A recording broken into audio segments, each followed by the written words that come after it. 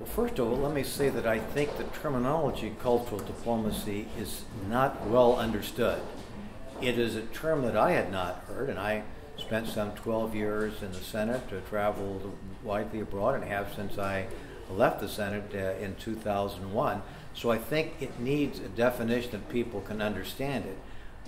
What I have come to understand is you're trying to build cultural bridges to various cultures around the world to promote understanding that by so doing it is in the self-interest of America and other countries, because that would enhance national security, perhaps avoid some of the conflicts that we've had based upon cultural differences and misunderstanding, and also might provide a basis for more economic security as well.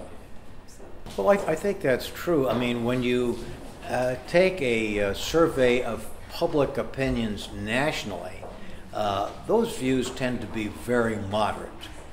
Let me cite an example that's been very divisive with respect to immigration. Most Americans believe that comprehensive immigration reform is something to do.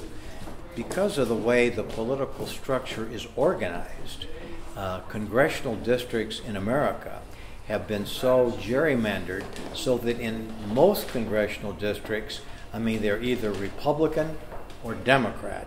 And the concern particularly that Republicans have that there are people that are further to the right of them politically that will defeat them. Eric Cantor, the defeat of the majority leader, is an example of that, and to some extent the same concerns on the right. So those forces tend to make it more difficult to come together because there are political risks involved, and yet the American people do not by and large identify with the folks who are on the fringe of either of the American major political parties, Democrat or Republican. Well, I think the one thing it can do is to kind of explain, the cultural differences and how much we have in common. There is a tendency to think, wait a minute, those folks are different. They don't really share our values. I think an exchange of those values, so that my sense is that most immigrants historically have, look, I want opportunity for my family, I want to be able to do better economically, that I want to have the ability to enjoy a life where, I am free from threats of violence and the sorts of things that are kind of universal. I think all of us share those things, but those differences sometimes divide us because there really is not the kind of an understanding that, hey, look, we're all kind of here on the planet. Most of us kind of share those views. Well, I think the generic term is not as helpful to those that have not spent the time, as I was privileged to do today, to identify programs. We support A, B, and C because we believe that advances the cause of cultural diplomacy rather than spending a lot of time defining what cultural diplomacy is.